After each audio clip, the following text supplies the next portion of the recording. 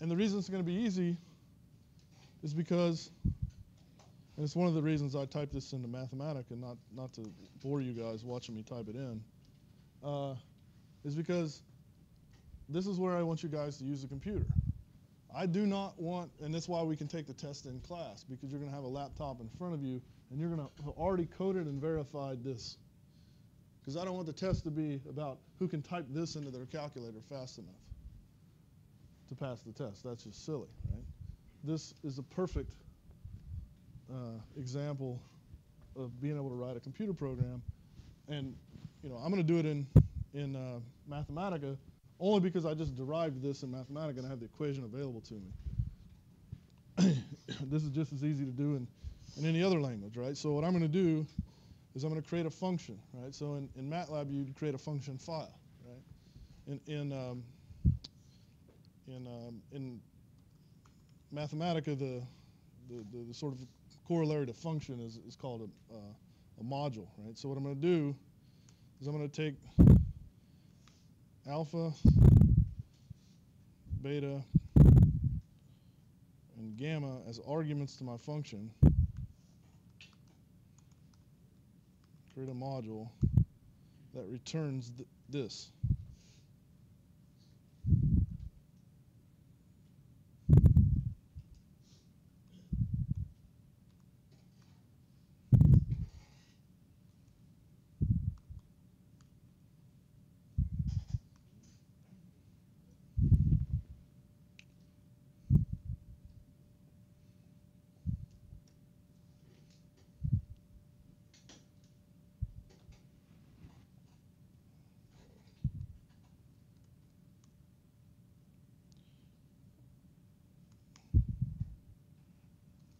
So then I should be able to call this compute RG with angles. What if they're all 0? What should I get back? The identity matrix, right? If they're all zeros, there's no rotation. So I should get the identity matrix. If I do minus 90 degrees in gamma, or I'm sorry, 90 degrees in gamma, which would be the rotation we just discussed, to bring S2 to the vertical stress for a strike slip faulting regime, then you'd get this guy. All right? So, I mean, this is the thing. And if you've ever had another class with me, you know I'm really big talking about when you program, you should write small functions, right? Like I know you guys write MATLAB scripts and there's 500 lines in one file, right? Don't do that. Write small functions, right? And the reason is small functions are easy to test, right? Now this is I trust that that's why I derived it in Mathematica so that I could just copy and paste it, right? But if you had to type this into MATLAB, with all those sines and cosines, there's a good chance you can make a typo, right? Sine error, something like that, right? Which would cause your rotation matrix to be wrong. But test it. Write a small function that just does that. Takes 3 angles and reports back the rotation matrix. And I have examples in the notes that you can test your rotation matrix again. And if you can reproduce those rotation matrices from the nodes, you can trust that your function is correct, right? And as you go on to write bigger and bigger programs, where now you're just calling these small functions that you've already checked, and you know it's correct. When you get wrong answers, when you have errors and the code won't run and there's an error, it's much easier to debug, right? Because you wrote a small function, you already know that function works. So if I'm getting an error, it's not there, right? It's got to be somewhere else. So write small functions that you can test, and then test them. So that the exam that you're going to have will be the easiest. If you come to the exam prepared, having written these functions and tested them, and you'll use them on your homework, next homework too, your exam will simply be identify the 3 angles and stick them in your program and get the answer. Because that's what you do as an engineer, right? Once you did this once, you'd never do it. You're never going to type that in your calculator again, right? You're going to write a program to do this. So that's what we're going to do in class, right? So then, to take my actual stress values, into the geographic frame. So this S is my principal stresses. RG is my rotation matrix. To take it into the principal stress, I use this formula. And of course, rotation matrices are unitary. That's why, previously in the class we might have had an inverse there, R inverse. But a rotation matrix is always unitary, meaning its inverse is its transpose. Right? And so now if I want to take it further, right, I can write another function. This time this function will be compute SG, right? So the stress in the geographic frame, and it's going to take a tensor or matrix S, and it's going to take also alpha, beta, gamma as arguments.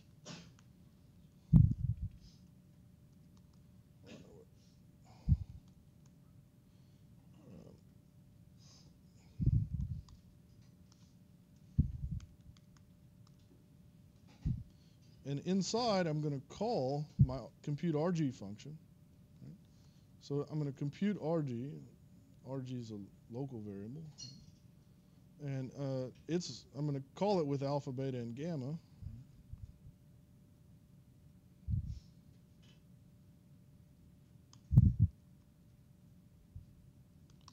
And then I'm going to return the transpose of RG times S times RG.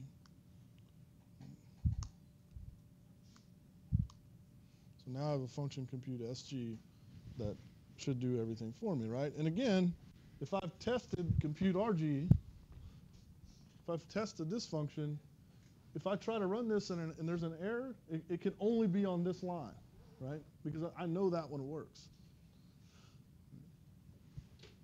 And you build up very large programs just by writing lots of little small functions that you can test.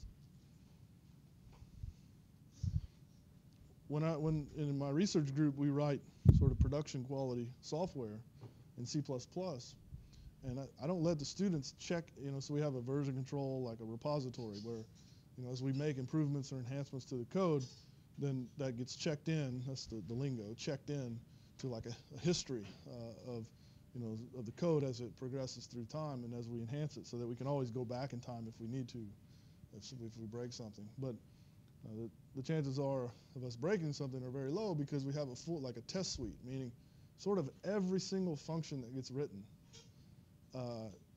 gets run in a test, such that when we compile the code, we have a test suite that you run. You actually type on the command line, you type make tests, and it'll run the test suite. And our goal is that every time we run make tests, and this is a code that has like 30,000 something lines of code in it, that every single line of code of those 30,000 get executed in the test suite every time.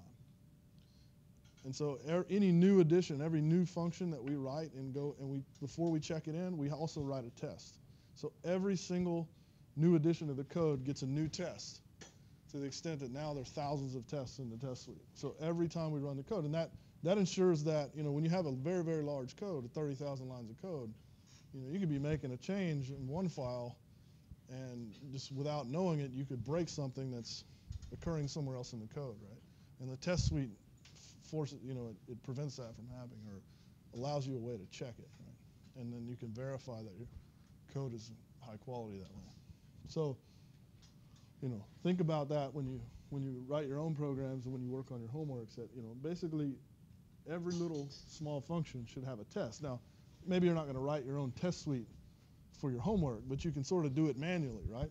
You can stick in 3 numbers there and compare it with the examples I have in the notes and make sure that it's right before you move on. So here's the verification problems, right? There's our stress tensor. These are the principal stresses ordered, S1, S2, S3. There's your rotations. I'm just giving them to you here. In your homework, you'll have to identify them, right? But so 30, 25, 20, 0, 0, 90, right? So this is, I'm going to call my, I'm going to create S, 30, 25, oops, 30, 0, 0, 25,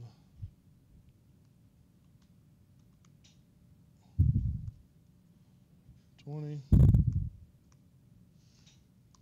then I'm going to call compute SG with S and then the three angles, 0, 0, 90 degrees.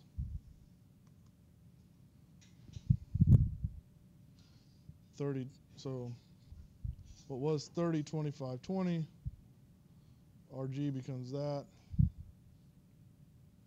and SG becomes that, 30, 20, 25. So it's just this is just a 90-degree rotation of the axes. So you just swap essentially the 20 and the 25, right? 30, 20, 25. So we just tested my code I wrote in class against the known solution. Suggest you do the same thing when you work on your homework. Yep. Well, I mean, you have to essentially compare them to this. So in the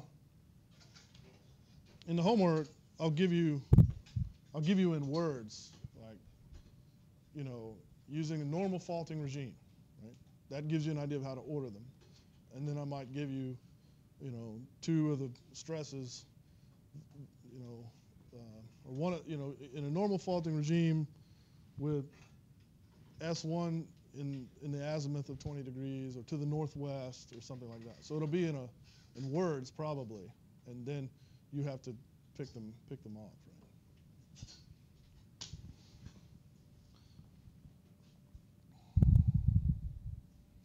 right? Yeah, so we did this one, 30, 25, 20. So it's just minus. The only difference here is minus 90 on the angles. So I'm just going to change this to minus 90. And you get this 20, 25, 30. 20, 25, 30. Then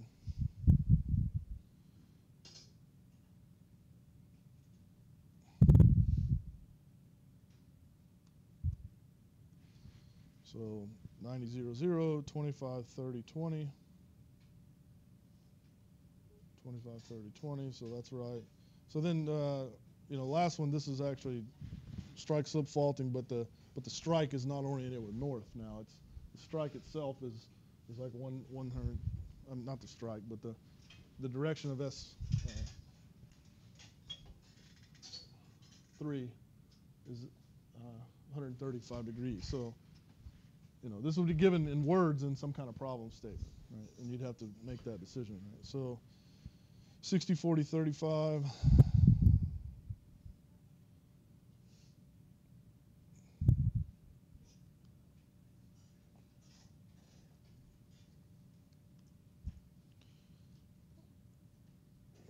135, 90.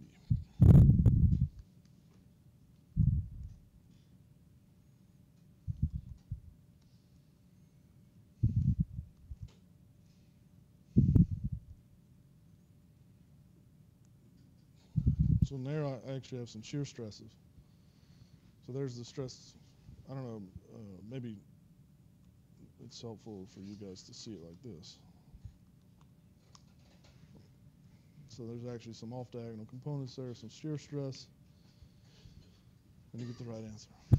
So my code works. I can try verified it.